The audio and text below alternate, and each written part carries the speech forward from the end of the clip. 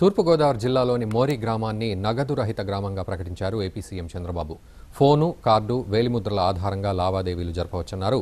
మోరిలో fibre grid సేవలను ప్రారంభించారు ముఖ్యమంత్రి. 332 కోట్ల రూపాయలతో విద్యుత్ స్తంభాల ద్వారా 9 నెలల్లో ఫైబర్ గ్రిడ్ సేవలను విస్తరిస్తామని చంద్రబాబు తెలిపారు.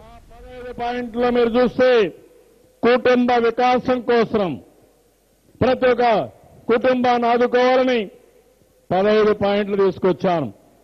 మీ భద్రత కోసం ఈ రోజు మీరు ఒకసారి చూస్తే ఎక్కడన్నా యాక్సిడెంట్ అయి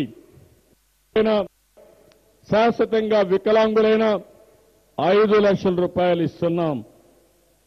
పాక్షికంగా వికలాంగులైతే 3,62,000 ఇస్తున్నాం. సహజ మరణం అయితే 30,000 ఇస్తున్నాం. పిల్లల చదువుకు ఇద్దరికి 12 రూపాయల చొప్పున ఆర్థిక సహాయం చేస్తున్నాం.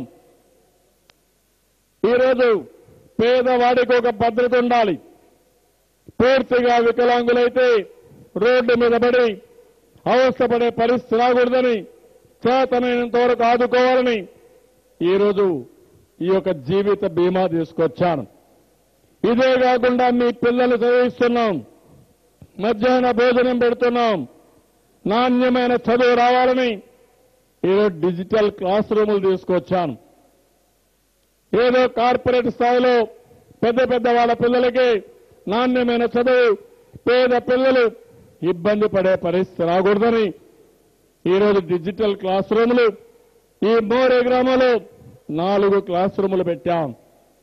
దీనివల్ల నాణ్యమైన చదువు వస్తుంది, పిల్లలకు చదువు పైన ఆసక్తి పెరుగుతుంది. ఇలాంటి వినూత్నమైన కార్యక్రమాలకు శ్రీకారం చుడుతున్నాను.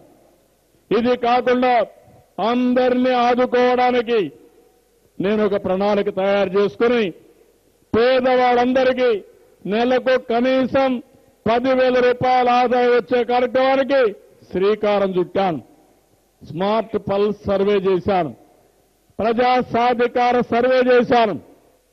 ఇందులో చాలా వరకు సమాచారం తీసుకుని ఏ పేదవాళ్ళు